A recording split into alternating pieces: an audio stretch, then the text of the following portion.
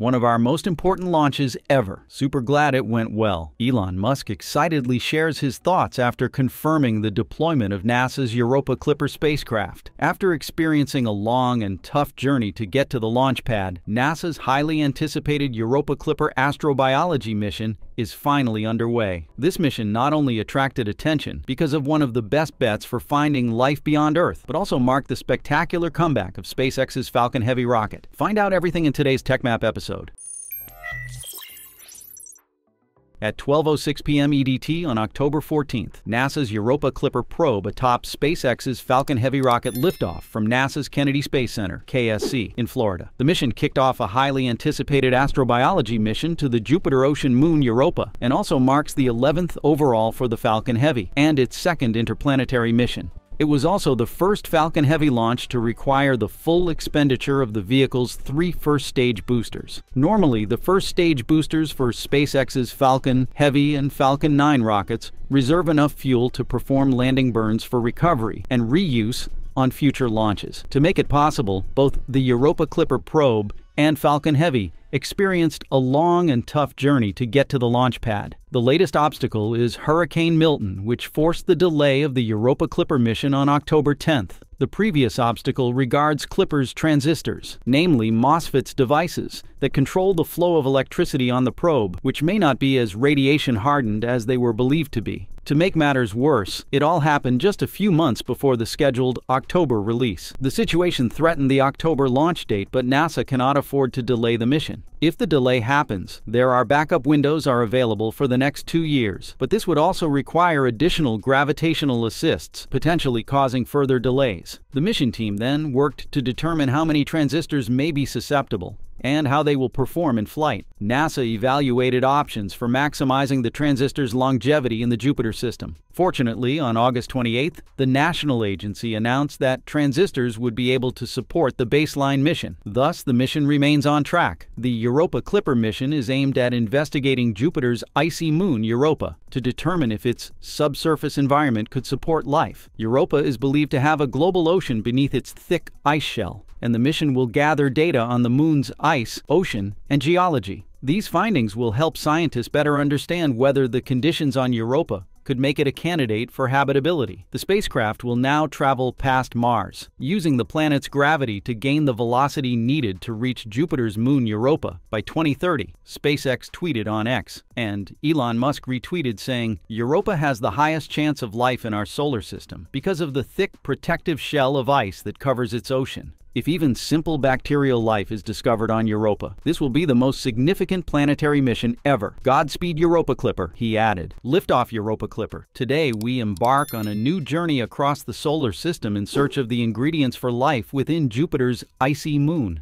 Our next chapter in space exploration has begun. NASA Administrator Bill Nelson is excited. This will be NASA's first use of the Falcon Heavy for a flagship planetary mission, thanks to its capability of carrying large payloads on deep space missions. Powered by 9 Merlin 1D, generating more than 5 million pounds of thrust at liftoff, as much power as 18,747 aircraft, it is billed as the world's most powerful operational booster since NASA's Saturn V. It could carry 63.8 tons to low Earth orbit and 26.7 tons to geosynchronous transfer orbit, mentioning the payload capability to LEO. Each SpaceX triple-core Falcon Heavy booster can launch twice as much cargo into orbit as ULA's Delta IV Heavy and its new Vulcan Centaur rocket. With 70 meters in height and 3.7 meters in diameter, it bypasses contemporary rockets, such as Russia's Soyuz, with just 45.6 meters in height and 10.3 meters in diameter. 2 side boosters are designed to land back on the ground after launch and will be refurbished for reuse. This significantly reduces launch costs, as the rocket doesn't have to be discarded after a single use. Indeed, with a base launch cost of just $90 million, Falcon Heavy can launch that cargo for just a fraction of the price United Launch Alliance and NASA charge for the service. Atlas V starts at $109 million, whereas the company's other type of rocket, the Delta IV 4 Heavy costs upwards of $350 million a launch, limiting its use to government customers. Even ULA's low-cost Vulcan Centaur has a price tag of around $100 or $200 million. NASA's SLS is even much more expensive, up to $4.1 billion for each launch. It explains why NASA chose the Falcon Heavy instead of its rocket. NASA believes that a commercial launch like Falcon Heavy could save the agency over $1.5 billion compared to using a giant orange rocket. Furthermore, the design of the SpaceX rocket offers more benefits in terms of mission duration and orbital trajectory, improving mission efficiency and precision. In some cases, the two side boosters can flexibly be converted to expendable mode, meaning they will not return due to specific requirements from the customer. In addition, the masculine rocket stands out by its attraction, even though during 6 years of operation, its number of launches so far is just counted on your fingers. The bottom line here is its high-quality customer network. The reliability of Falcon Heavy and its missions in the past helped SpaceX to retain rich customers, and this is a smart strategy. In business, you don't necessarily need to expand your customer circle as much as possible. Sometimes limiting your customer range to a small group and focusing on exploiting them is a smart strategy. And a small group of customers that Falcon Heavy focuses on is the national agencies who feel free to pay more for priority. Launch prices for NASA and military payloads run higher than SpaceX's base commercial price. Government satellites often require special handling, resulting in extra fees in some terms like engineering insight, unique cleanliness specifications, and in some cases schedule priority over other commercial missions. More importantly, NASA and the Space Force will buy more Falcon Heavy launches from SpaceX. In the eyes of the military and the U.S. government's spy satellite agency, the Falcon Heavy, alongside ULA's Vulcan, is a replacement for the retired Delta IV Heavy rocket, which has conducted top-secret surveillance missions into religious orbit for more than 2 decades.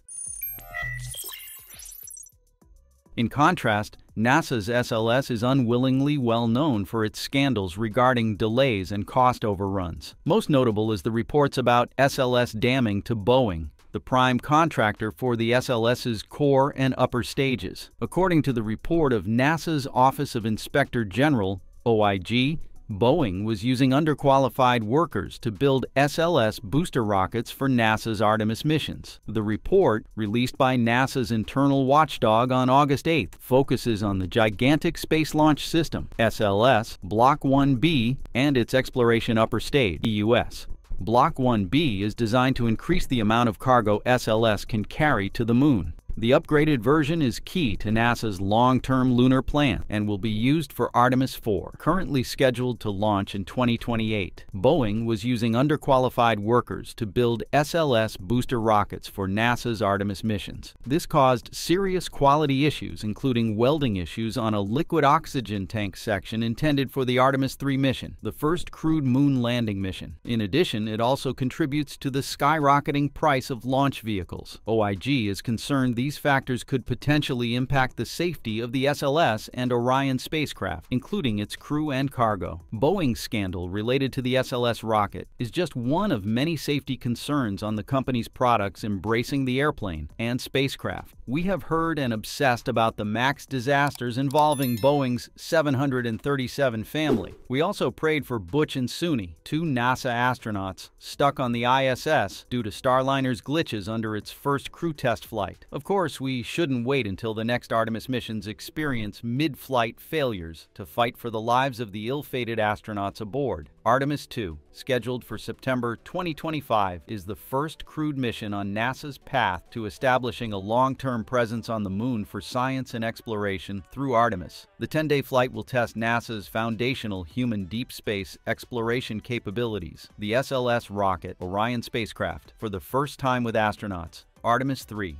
scheduled for September 2026, will build on the crewed Artemis II flight test. The first crewed moon landing mission also operates with the support of an SLS rocket, following the Artemis III mission that will land the first people near the Moon's south pole. Astronauts on Artemis 4 will live and work in humanity's first lunar space station, Gateway, which will enable new opportunities for science and preparation for human missions to Mars. The mission will bring together an intricate choreography of multiple launches and spacecraft dockings in lunar orbit, and will feature the debut of NASA's larger, more powerful version of its SLS rocket and new mobile launcher. Artemis missions are accelerating scientific research on the surface of the Moon, and soon in lunar orbit aboard Gateway. Built with international and commercial partnerships, Gateway will include docking ports for a variety of visiting spacecraft, space for the crew to live, work, and prepare for lunar surface missions, and instruments for science investigations to study heliophysics, human health, and life sciences, among other areas. And that just about wraps it up for today's episode. Thank you, and we look forward to seeing you next time.